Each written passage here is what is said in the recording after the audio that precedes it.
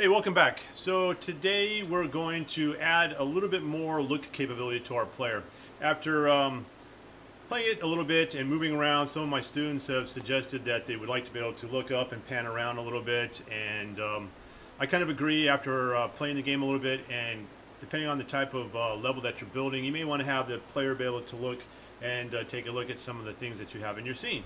So we're going to do that real quick, but first, if you are just now joining me, again, right here, putting on the Fritz 3D visualization, you can jump in and catch up on this project and then get to where we're at today. All right, so let's go ahead and move on real quick. Okay, so what I'm talking about is here with my player. So if I hit play in my demo game, you can see that basically now I have the ability to pan all around and take a look everywhere around. So that's what we're going to do in this right here. If I hit play on this demo one, maybe there we go. Right now I don't have that capability. I can only look left and right, and it's pretty good, but I think the ability to look up and down may add a little bit more to our game. So let's go ahead and real quick, again, in your content, go to your blueprints and then go to your pawns and get your BP My Player. And what we're going to do is we're going to make a little bit of space right in here. So I'm going to grab this camera fade and drag that up a little bit. And I think I'm going to put it underneath this one. So I'm going to drag that up too. So this is just going to be, like I said, real quick. We're going to go to Project Settings. Okay. And then if you don't remember where that is, that's under Edit, Project Settings. Okay. And then open up this window. And what we want to do is we want to go down to Input. So down here under Engine, Input. And this is going to be an axis mapping that we're going to add in. So I'm going to go ahead and hit the little plus button next to axis mapping. And I'm just going to call this mouse up, down. Okay. And for my input, obviously, it's going to be my mouse. And it's going to be the Y, because we already have the X. That's the left and right. So this will be our Y.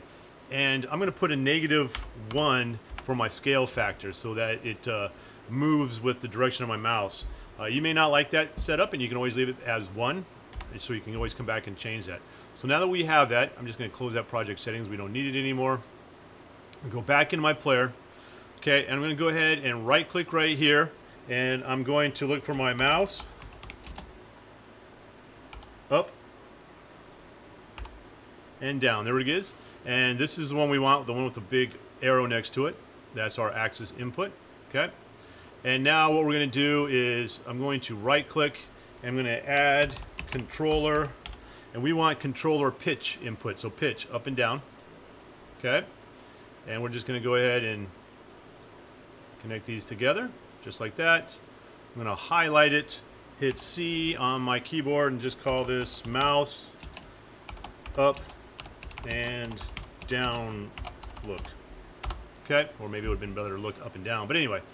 And then if you want to, you can of course change the color to match the other colors you have in here. We'll get close anyway.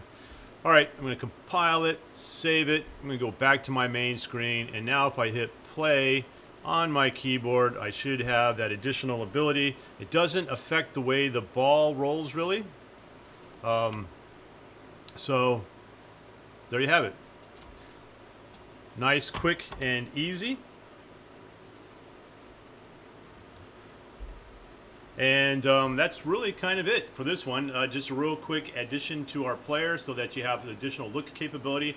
And you might find this one handy for the next video that's about to come out. We're going to do addition to putting some font so that we can put some text into our game, sort of as instructions to our players. If you have a complicated game, you might want to kind of send them in a specific direction.